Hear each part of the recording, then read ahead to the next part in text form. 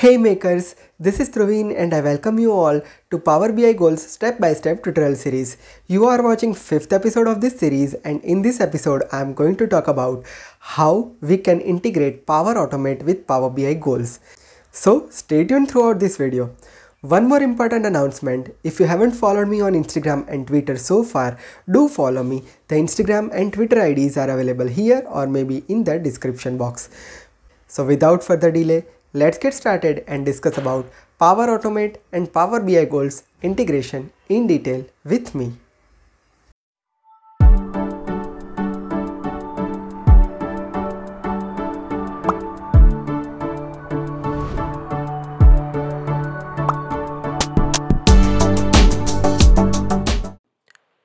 Here I am on my machine, and here I have opened one manual goal scorecard. Now we want to achieve our functionality that we need to integrate our Power Automate flow with Power BI goals.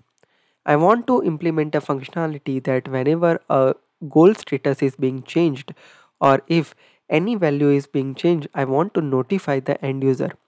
At that time, the flow integration will helpful to us over here. Now let's talk about which type of triggers are available for Power BI goals and which type of action we can add with the Power Automate.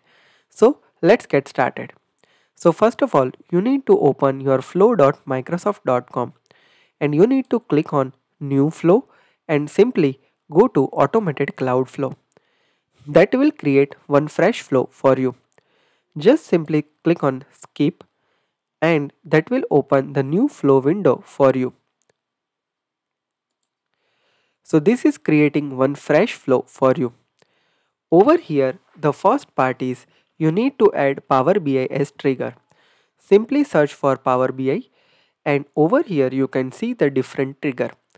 Now for Power BI goals, we have couple of triggers like when a goal is changed, when the current value of the goal is changed, when someone adds or edit goal check-in, when someone assign a new owner to the goal, and when status of goal is changed. So you can see at this moment we have different type of 5 triggers, right? So over here, let's say for an example, I want to change when the status is changed, I want to notify the user. So I'm just changing when status of a goal is changed. So let's use that. You can choose the trigger according to your requirement, but simply I'm using this one. I'm selecting my workspace YT Analytics goal. Now from here we need to select our scorecard. So I'm selecting YT Analytics because this is my scorecard. And now over here you need to select the goal ID, like on which goal you want to trigger that thing. So let's say I'm just adding at this moment as whenever achieve 50k in 2022. So whenever status of this thing is being changed, I want to trigger my flow. And over here you need to select polling interval in second. So minimum value for this is 300. So from last change value, what would be the interval to trigger this flow? So let me just set as 5 minutes, means 30 seconds. Now let's say I just wanted to notify my end user. So I'm just writing here Outlook send an email action. So I'm just selecting send email, and what I want to do here is I want to provide the two email address. So I'm just providing my email address over here, as well as let's provide the subject. Goal subject is being changed. Let's provide that as title. And now let me just add couple of values. So let me just provide hello, the goal status has been changed from old status. What was the old status? Let's see. So over here you will get the old status, and after that you will get the new status as well, from old status to new status. Like what is the new status? So let's provide that new status, right? And after that, thanks. So this is how we configure this email. So let's save this and let's provide the name of the flow as well. Let me just rename my flow as goal status change for 50k, right? So let's save this stuff, and now let's try to test this functionality. So let me just go here. Now I am just changing the status over here. So what I'm going to do here is I'm just clicking on edit, and I'm just going to change this status. So let me just change the status as on track, and let me just click on save.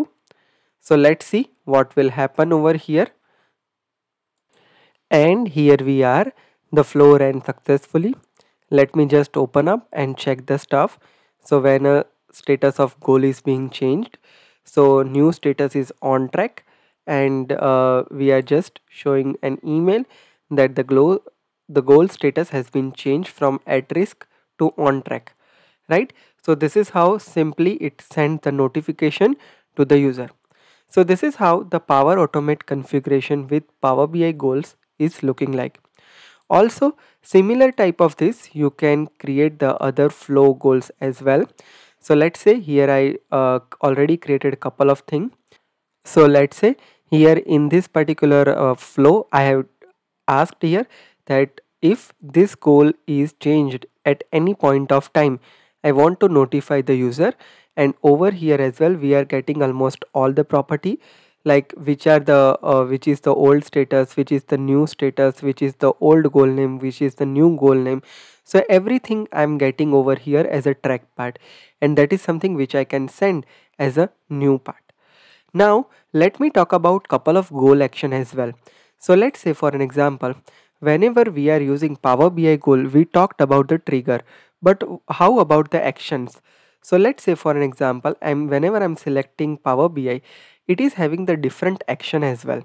Like when your goal is changed, after that, if you wanted to add any note to your check-in, or you want to create a check-in, you want to create a goal, create a scorecard, all of these action you can achieve over here.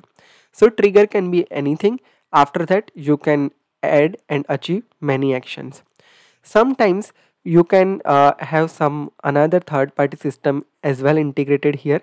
So let's say for an example, you have created some Microsoft form, and whenever in Microsoft form new value is added, you wanted to create new goal, and you wanted to add new check-in, you can also do all of those stuff with the help of Power Automate.